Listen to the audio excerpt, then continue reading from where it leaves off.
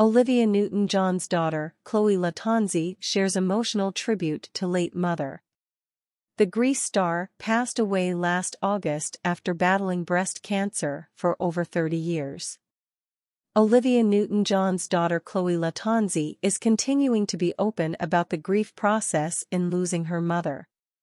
Lattanzi shared a post showcasing photos of Newton-John, including a smiling headshot and pics with Lattanzi as a baby. The framed photos were also surrounded by other mementos, including gold ring with a green stone and what appears to be a small pink urn. "I can't explain the waves," the 37-year-old wrote in the caption. "I don't know how to swim in this ocean without you." Newton-John died at age 73 in August 2022 after a 30-year journey with breast cancer. The Grease star was first diagnosed with the disease in 1992, again in 2013, and once more in 2017.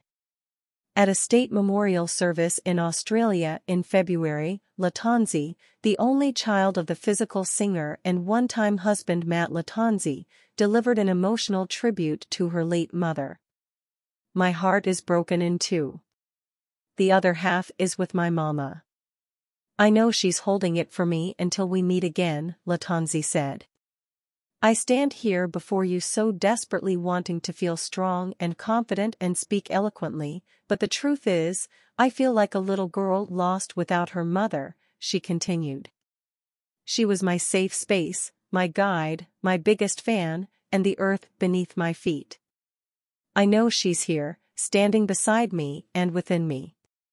I can hear her voice, 'You're safe, my darling. Don't be afraid, you're so much stronger than you think. Speak from your heart, that's all you have to do.'"